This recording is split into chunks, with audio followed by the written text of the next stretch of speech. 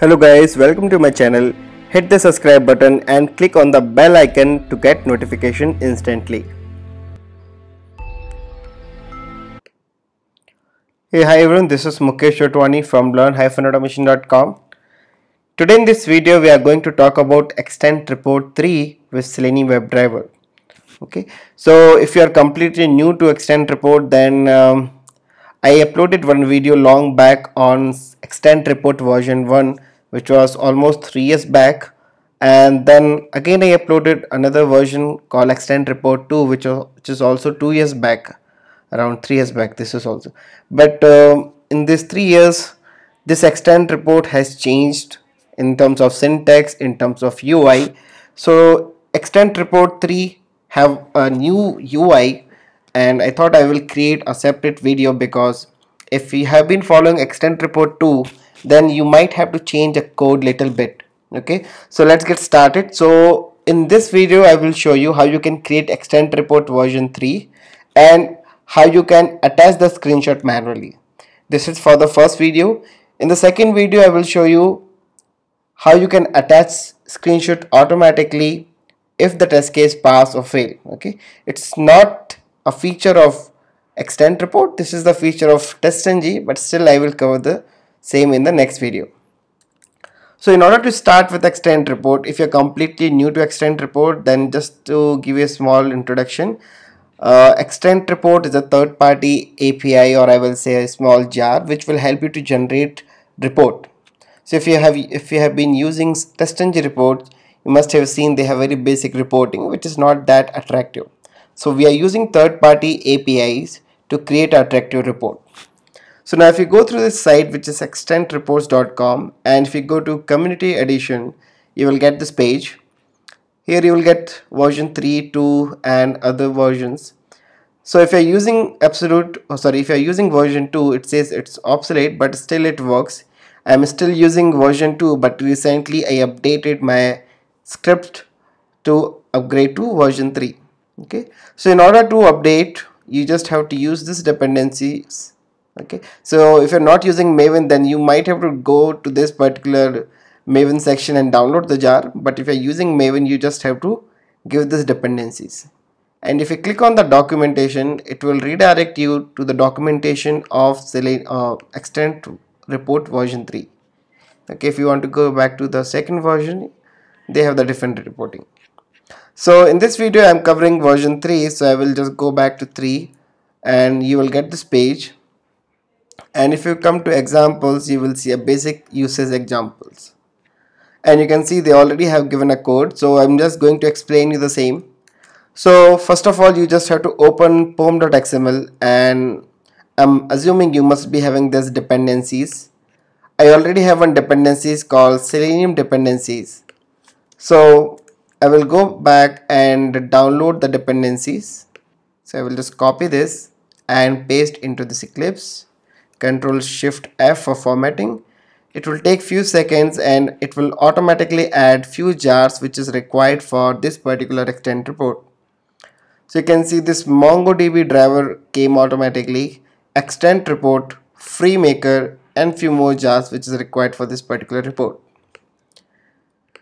So I already have a package created. Let me create a fresh class, and this class I will give let's say report create, or maybe Extend Report demo. Extend Report demo, and either you can use plain public static void main, or you can use TestNG or JUnit, because it is not dependent on any other particular testing framework, since it's a separate library. So I will say, let's say it's my login test, and I want to run this test using TestNG, so I will put @test.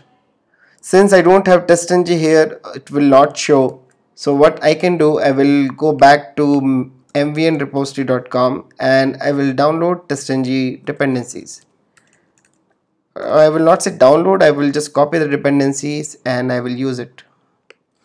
So when I search for TestNG, I will get TestNG, and I'm a big fan of 6.10 because the latest versions I faced multiple issues. So I'm still using 6.10, So just go ahead and use 6.10 and just forget and just remove the scope tag.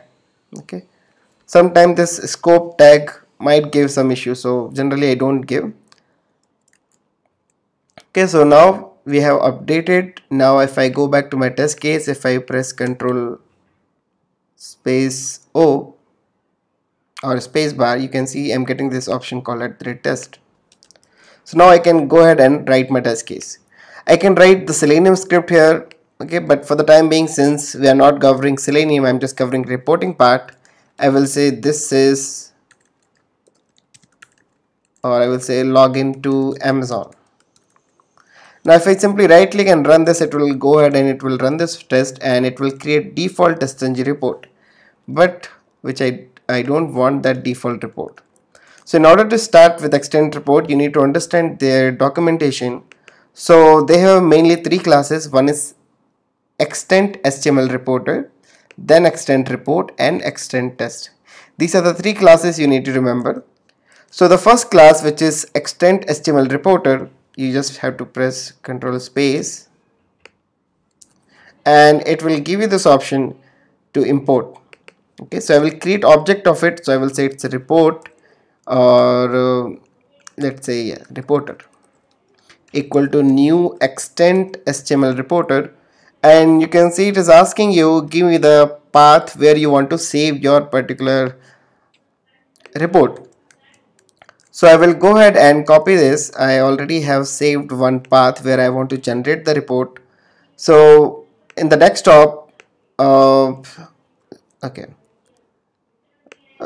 no problem. So what I will do, first of all, I will try to create a folder within my workspace so that I can easily access. 1 minute. Okay, so let's create a folder, and this folder name I will give reports. And when I right click, okay, I don't need this. Okay, I want to generate the report in this particular report folder. So either I can give the complete path, or I can press or type dot slash reports folder. If you put dot operator, by default it will refer to your project working directory, and I will say it's a reports folder, and my report name should be, let's say, learnautomation.html, learn_automation.com.html file. So this is the first step where you need to provide the exact path. Then the second step, you need to create object of it, okay, which is nothing but the extend report. This is the main class which will create the report for you, okay, and this class was already present in version 2 as well. So you just have to go and import this, and once you create object, now you just type extend dot, you can see it is asking you give me attach reporter. So whatever reporter we created in the first step we just given, and now we are ready to start our test. So if you just type extend dot create test, now create test will give you the flexibility that you can provide the test case name and the description as well. Okay, so you can see you can give the name and the description, but there are multiple constructors, so depends on the usage you can use. I will say this is my login test. So if you put mouse over it, it will return you extend test object, and this I will consider as a logger. So now we are good to go to start our test. So extend is an logger object. You can start creating the logs. So if you put mouse over on it, it will show you what exactly they do. So you can see they have so many options. Okay, so you can directly click on log first, and whatever logs you want. So let's say status dot info. I need this info step, and I will say like login to Amazon. It can be anything. I'm just writing a dummy steps. I can write the info, warning, error, pass, fail, whatever I want. So as of now this is info section, and let me add one more called pass.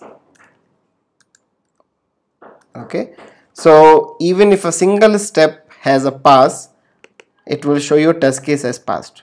If a single step contains fail, it will fail the complete report. And let's say log into Google, or I will say title verified, or anything which you want.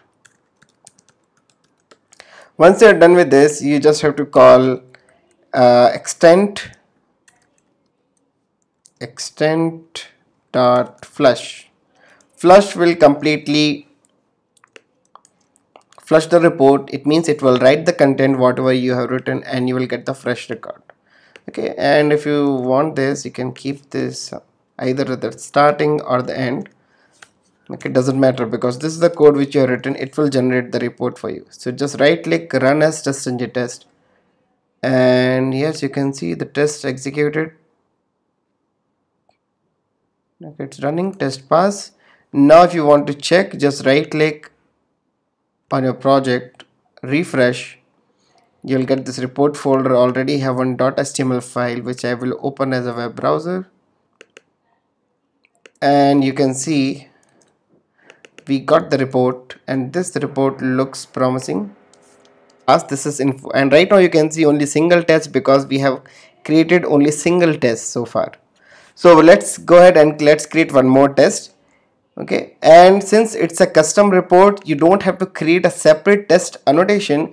You can directly create a test within this particular method as well. Okay, so what do I mean? If you just copy paste this, okay, it's a logger2, and this I will say this is log of test. And now whatever I want to write, I will simply say logger2. I will not say logger1, because logger2 will associate with the second test case, and this time I will fail this particular scenario, okay, so that you will understand. And one more thing which you need to keep in mind, once you are done with your test, you need to call this flush method so that it will complete the test one, then it will start another logger, and it will create another test for you. Okay, this instance matters. So now if I go ahead and if I just say it's my second report, learn automation 1, and run as TestRigor test, yes, it got executed.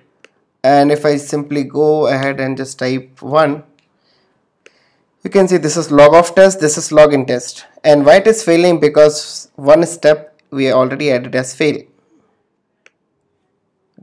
So if you want to add multiple, just you need to keep on adding the loggers, and you can call this flush method multiple times.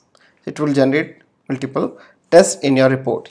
It is not necessary that you need multiple test annotation to create multiple tests. Okay, it is up to you how you want to use it. You can customize based on your requirement. Now the requirement comes, let's say if I need to attach a screenshot. Okay, so a screenshot, already they have a method. Okay, so if you just go here to their documentation, they already mentioned that either you can use, okay, just let me show you, you can give this add screen capture path which will directly add the screenshot, or else you can give the screenshot with the logs. I will show you both. Okay, so what you need to do, let's say in the second test case I need to add few screenshots. So I will just use this logger2. Now both works in the same manner. Okay, this is one class is missing, so we need to import this, and this will throw you one IO exception, so you can throw this exception. Okay, now you can see here let me just show you one by one. So I will comment this. I want to attach a screenshot and I need to provide the path, so which is this, and I want to add this particular screenshot in this report. So I will just go ahead and give the path. So what it will do, it will go ahead and attach this screenshot to my report, and as you can see we are using logger2, so it will go ahead and add this screenshot in the second test. If you want to just cross verify, just right click, run as TestRigor test, and just go back to the report. Okay, you can see in the second test case it already added one .jpg file, or I'm not sure which file is this. It's yeah, JPG file. but you can see it has added in a very weird format, like it is adding at the left hand side where status and timestamp should come. So that's the reason they have already given this, like if you want to attach a screenshot on failure, you can use this particular format where you can say fail, whatever details you want to provide and which screenshot you want to attach. Okay, so I will suggest just go with this particular approach because it will make sense to add a screenshot with details. And I will say failed because of some issues. Okay, we'll write the exception in the next video, like what exactly the exception is coming. So this will add the detail, plus these are the inbuilt method which you will get directly from extend report once you download the dependency. And this is the screenshot we want to attach. Let's click run as test and test. Go ahead and just see. You can see it came with a proper flow, fail, timestamp, and this is the detailed description and the screenshot. Not only with fail, let's say in pass also you want to attach a screenshot, then you don't need to do anything else, just remove from pass to fail to pass and it will attach again a fresh screenshot. You can see pass screenshot. So like this they have pass, fail, skip, error, warning, fatal, depends on the usage you can use. Okay, so right now you can see we are using this hard-coded path, but in the upcoming videos I will show you how you can capture this at runtime pass here and it should attach in a report automatically. Okay, that's all I have for this video. Thank you guys for watching this video. Please subscribe to my channel for more updates, and if you like this video, please share with your friends and hit the like button below. Have a nice day. Bye bye.